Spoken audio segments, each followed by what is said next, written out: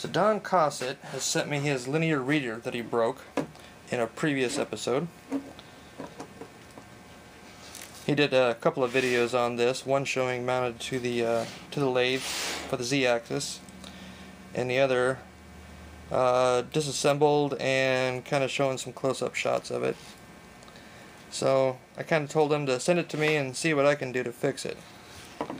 So what we got is we got the linear reader head itself, and that slides inside the glass rail that has the rod on the inside that it actually reads from. And you can see, if you look real close, it's kind of wobbled up. So I'm going to reset, zoom in on you, and give you a better shot of what's actually going on with this thing and what we're going to have to do to see if we can get it fixed.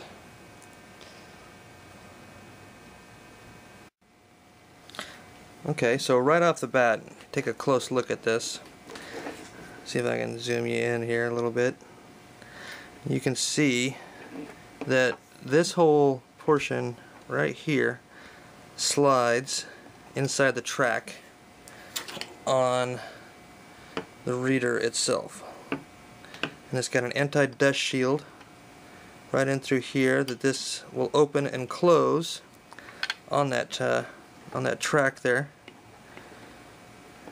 And then it's got a piece of metal here, and it's got these springs that actually tension it. And this one right here is actually on the wrong side. I'll put it back over where it belongs in a second. But this whole piece right here is, if I turn it up on its edge, you can see as it slides down the track here, this piece of metal is wobbled up, and this side over here is kind of bent off to the side here. Let's see if we can turn that. But the whole thing should run straight up and down here. You can see just how badly it's bent up and broken, and it looks like this is pot metal, chrome plated pot metal, which is going to present kind of a challenge.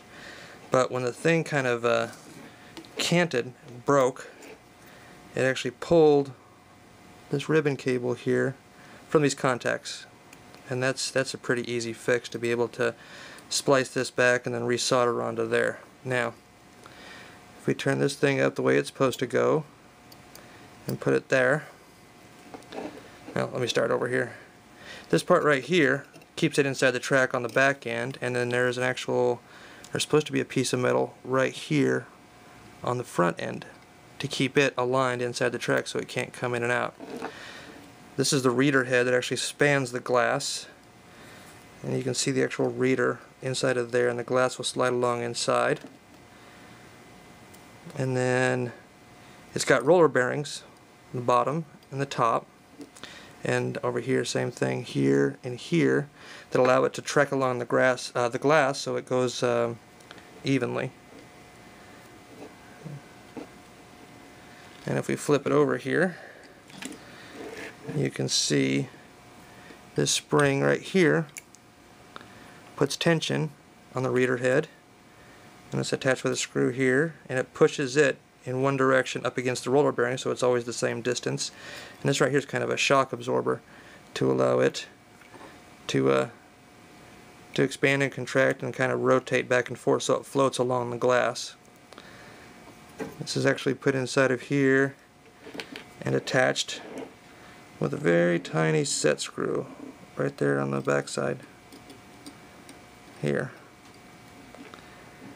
So trying to figure out how we're going to realign this, straighten it out, reattach it, whatever we got to do, and then replace the piece of metal on the front here so it can't pop out of the track again on that side. And then on this other side over here, hit the camera there, you can see that the threads for this nut right here are actually snapped off inside of there. So we got to find a way to get that out and either remachine this and then reattach it to the shield, the armor.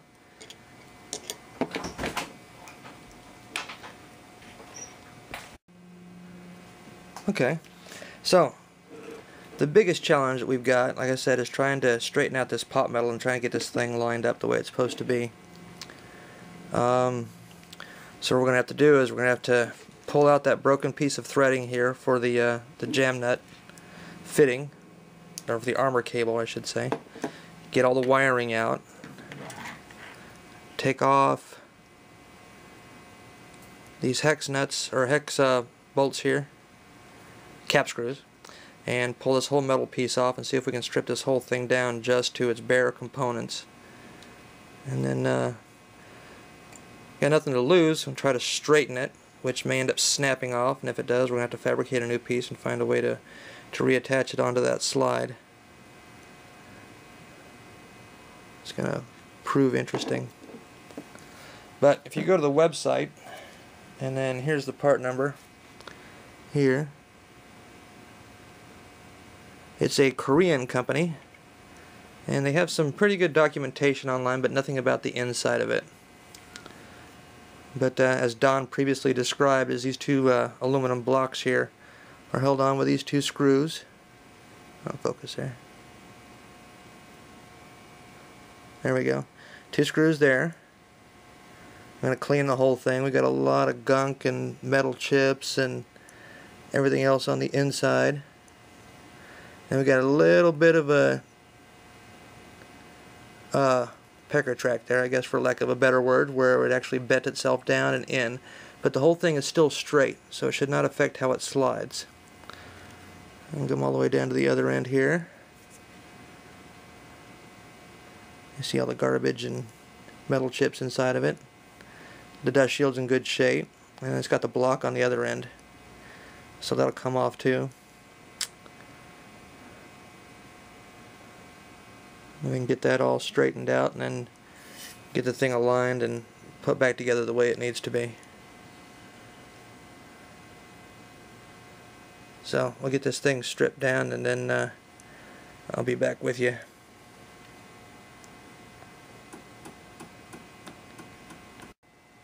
Okay, so we're going to start with the rail. I'm going to take off these little screws here. You just get these blocks off the end. See if we can get you a shot of inside the rail. Take that one off. And if you look on the bottom here, you can see it's keyed. And that basically just pulls right off. You can see the silicone that's supposed to seal it. And then we'll scrape all that stuff off and put some new silicone onto it. So go down to the other end over here. Get these screws out.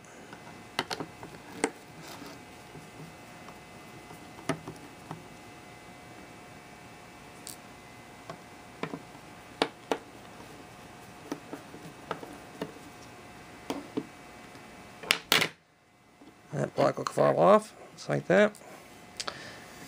Now, see if we can see down inside of there. I'm going to reposition the camera real quick, give you a better look.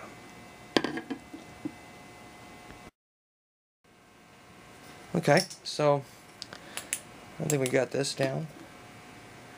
So we got the reader here, or the glass scale, and you can see on this side is the dust shield. And we'll turn it up this way. See if we can see right down to the end. See if we can focus right here. There we go. There's your piece of glass. And you can see it's mounted inside of there in silicone. Let's see if we can get it to focus all the way down the length of it. And you really can't see it, but there's actual little graduation lines onto it. So the whole thing reads very similar to a mouse does. And that's pretty much all it is. It's just a piece of glass that's mounted inside there. And I've already kind of sighted all the way down it, and we can see no damage to the glass. So the whole thing just pulled straight away from it, which is good. So that looks like it's quite salvageable there.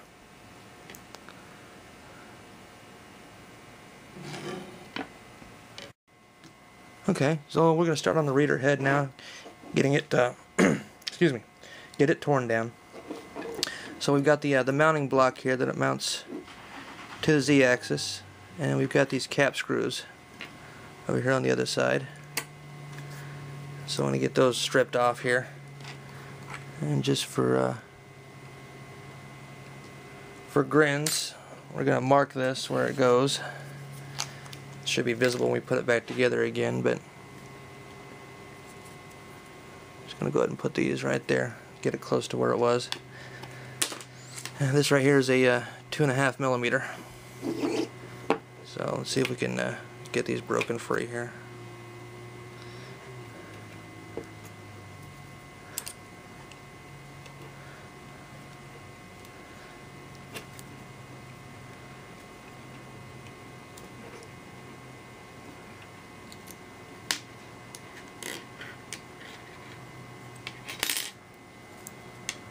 Right there.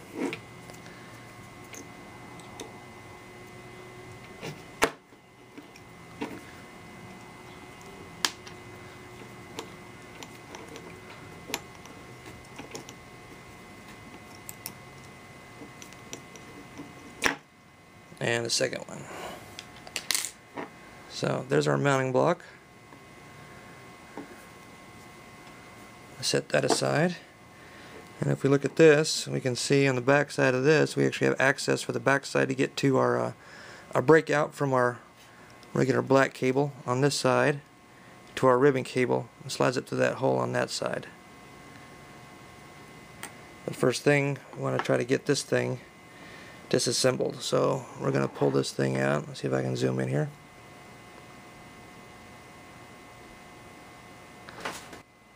Okay, so see if we can get this thing detached from this piece right here, which is really putting this like this, depressing that spring, and our whole ball should pop out like that, leaving the spring in place. Put it back together again, we'll pull that set screw and then reattach. But you can see how it floats in that mount for that side. And those solder connections are good there, and then the actual area where it attaches to the ribbon cable,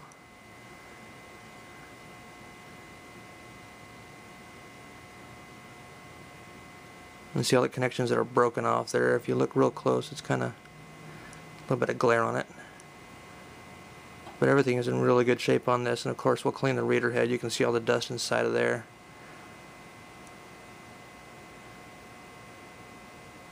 So there's our electronics portion of it. And then we've got that spring.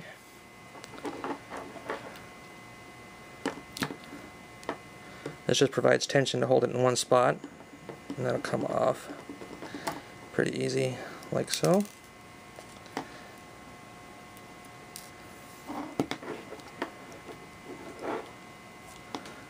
And this actually has a piece of plastic on it, I guess for a little bit of support to it, or let's see if we can pull this back plate off and look inside the actual reader head. There's one screw there.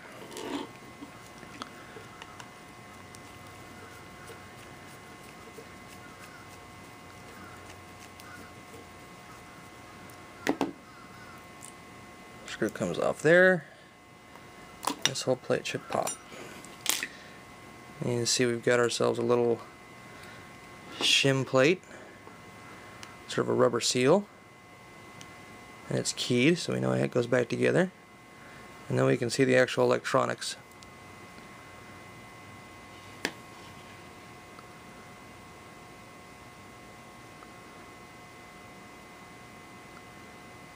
It's got little potentiometers, a couple of IC chips, capacitors, diodes, and it looks like it's held in with one screw right there.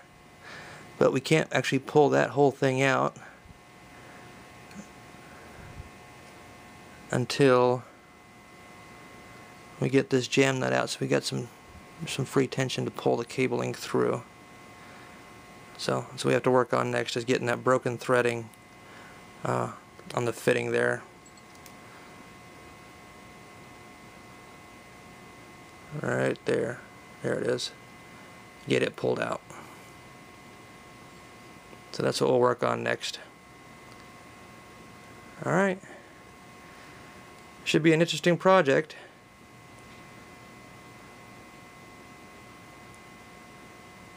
It's going to take some finagling to figure out how to fix that piece. It's all boogered up, and then add a piece of metal onto that end right there. There, you can see that a lot better. See where it's snapped off.